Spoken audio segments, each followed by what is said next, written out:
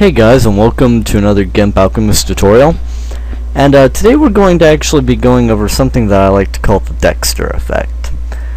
Now this is an effect that generally involves a lot of white and then red together, and in the case of Dexter it's blood, if you haven't already figured that out. But anyways, you can get this effect fairly easily with Photoshop and GIMP, and for those of us who don't have $200 to spend on Photoshop, we're going to use GIMP, of course. So let's make like Pulp Fiction and bring out the GIMP for this run. Now, one thing that you got to keep in mind though is these brushes, you got to find them yourself though. I mean, I can give you a few links to some good ones if you guys send me a message, but it really just depends on what kind of, shape you want.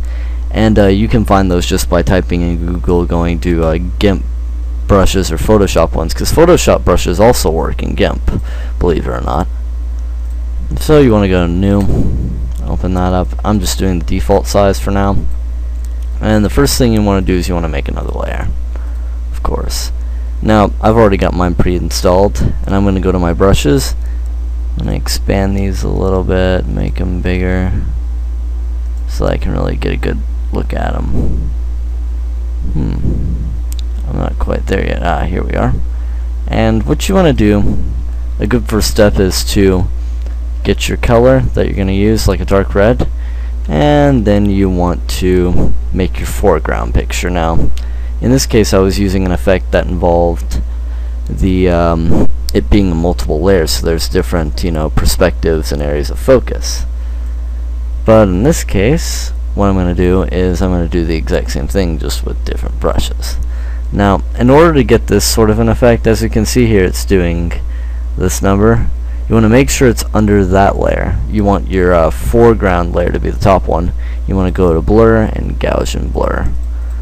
For the background, you want to put it at about like that. And then you want to take this and kind of keep it from colliding with that as much as you can. So we're gonna take this over here, and there we go. And here we have a background, really far background, and then here's the foreground. Now, you could just go with this right here and then stick with that, or you could just, not even use a background at all if you wanted to print this out and use it as some kind of an artwork.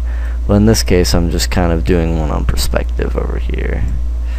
Now, if you're doing the perspective style, it's usually good to get another one and do just one little one, not like anything big or like these, but just something small like that. And then go to Filters, Blur, Gaussian Blur, find it on here and make it at about 3, and there you have it. You've got this very nice effect right here, and it's actually fairly simple to make. But anyways, in order to install the brushes into your GIMP installation, you've got to go through the program files and stuff, and there are sites that tell you how to do it all over the internet.